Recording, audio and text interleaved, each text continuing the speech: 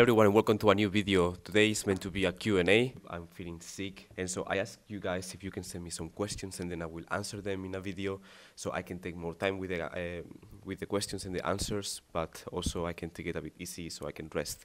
But you have sent me some really incredible questions and that really motivated me to answer them in a better way, and so I'm gonna try my best, even if I'm not feeling great, to film this in a better way. Maybe I can use the help of some of my colleagues to answer some of the questions and try to make this video look a little bit nicer than just sitting and answering to them. Okay, I think we're ready. So we are going to answer the next questions. You filmed it before? No, just some seconds. And so I have the Andrei Kralicek Ballet star and Ivan Sanchez second star. Ivan is the biggest star of my YouTube channel, I have to say. Welcome, Ivan. Thank you. Okay, the question is, it seems like the women study in the Corps de Ballet and they learn a lot, very valuable experiences because of the teamwork, cooperation, unity required. Is the men's experience similar? In some way, yes, but I think the girls have the chance to train more because they have white acts where they have to be all together and they have to do corps. While men, we just have maybe 2 pieces, 2 entrances, a waltz or something like that, dancing with the corps. And we learn how to be together when we have these experiences, but not since we arrive in a company. Thank you, Ivan. Your thoughts? I completely agree with Ivan, but for example, in my school, maybe it's because we were only 2 boys in the class, but we've never done any corp piece for the whole school, you know, so it's the same. The girls did it, but we didn't. Yeah, I think it's true that we don't train the same way.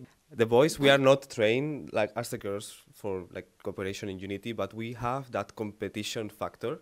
If you see every ballet boys, we train pirouettes together, jumps together, and try to push each other to be better. And I think this is something positive that we learn as boys in ballet. We have this competition, and the same it can happen in other sports or other professions, but I think in ballet is really nice that we get that we get this friendship and cooperation, but just in a different way. We don't maybe use it on a stage as much, but we use it to help each other become better. Thank you. We are late for class.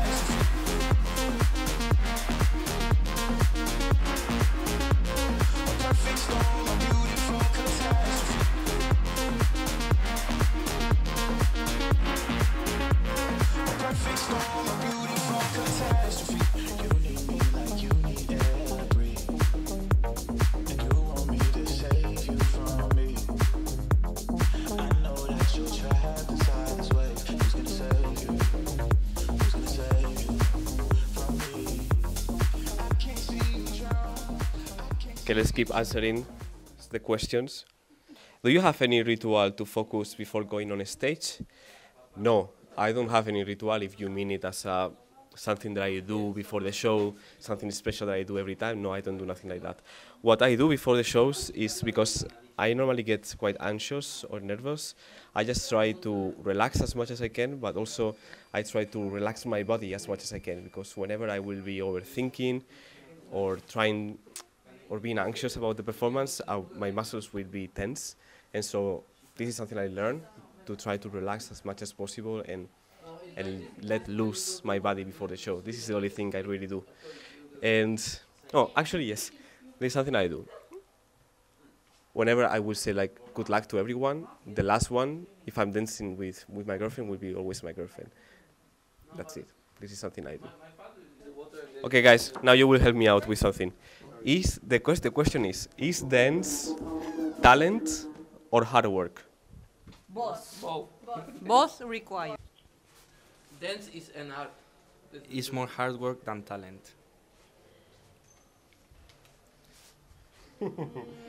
Both. You need to feel 100% with both. So it could be 30% of talent, That's 70% of hard work. Agree. Or you have 70% of talent and 30% of hard work. Agree. But both I understand. required. Yeah, I agree. I You agree. need a I balance. agree. I agree with someone. Discipline always beats the talent. Okay, we go to the next question. Joao, someone asked me if being 14 years old, this person can start in the dance conservatory. And so for you that don't know, Joao started to dance quite late. So I think he's the perfect person to tell us if someone can start late and how this is for the people. So I started at the age of 17, and by that time I was doing just 2 classes a week, and then I stopped for 1 year. So I really started my training, and when I was 20 years old, and it's not late, not at all. If it's this that what you really want to do with your life, so put everything on it and work for this because it's not late. Just keep working, and everything that you're gonna do for your life, it needs to be just for this, and be surrounded by good people that always wants to help you and try to take the best from everybody. You need to be always learning. Everything needs to be a lesson for you. Thank you, Joao. That was actually amazing advice, and so true. If you want to do something, you just have to go for it 100%, and that's it. Age is just a number, and 14 years old is really young, really young, like you cannot imagine. So thank you, Joao. Thank you for your time. Thank you. So we need to do more questions. I'm sorry about this video because I feel it's so random. Joao still here, but random can be good sometimes. Okay, I will continue. The next question is, why do you dance? This is an interesting question because I feel there are 2 different reasons why. The first reason is because of the physicality and the fact that for me it's something that can never be perfect, and there is always this goal, there is always this next chapter, this next thing to do, next thing to try, and this keeps me really motivated, and I think it's a nice thing from dance. I mean, I think life in general is the same. You will never be perfect, but I enjoy that side of dance. And the second one is because I believe we are here to share with people, and we are here to pass on to the next generation whatever we learn in our time. And I think that ballet and dance in general has that factor that we can give emotions, and we can give different stories, and we can share even with our colleagues and with our teachers and learn from each other, and then express that and give it to someone else. I think this is the reason why we do live performances is to make someone else feel something different and to share stories. So this is why I love what I do and why I like to dance, or why I dance. Next one, can you please make more videos about jumps, because with your help I achieve a beautiful double cabriole. Okay, first, thank you so much for watching the videos and taking my advice. I want to do more jumping videos and do more tutorials, and everything is just difficult because of time, and I'm all day in the theater, so it's difficult to create videos and do all these things, but I will try my best to do more stuff like that. Next, these are 2 questions that are related. So someone asked tips for starting recovering and being as productive as possible during the time off, and the second one asked in Spanish. For a dancer that tries to come back to physical shape, what do you recommend? So for both things, in my opinion, the best thing that you can do is first to rest until you are fully recovered from whatever is the injury that you have. And then after that, whenever you have an injury, there's a reason behind that injury. And that can mean that you are maybe doing something wrong or something that can be done in a different way. And so I think that awareness to understand that maybe that injury happened from something that you are doing, so you cannot come back to the same person, the same dancer as you were before. I think this is really important to understand. And so when you come back, I think you should be, first you need to realize what is it, that thing that is making your injury, or you need to realize how can you improve your dancing so less injuries will happen, and then you can start to work on those weaknesses that you have. And by making your weaknesses stronger, I think you can become a better dancer. Of course, when you are injured and you have rested, your body is in a better position to create muscles again and to create new ways to work. And I think that's a great opportunity. So I always like to take that time off of that injury to reset my body and reteach what I have to do in a better way than I did before. And so this way it's not just coming back to dance, but I learn from that injury and then I can avoid it in the future.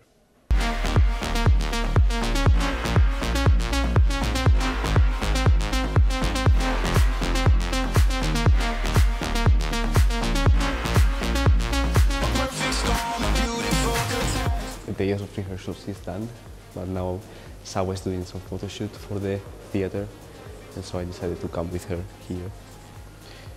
This is the foyer of the theater with the Christmas tree. Beautiful.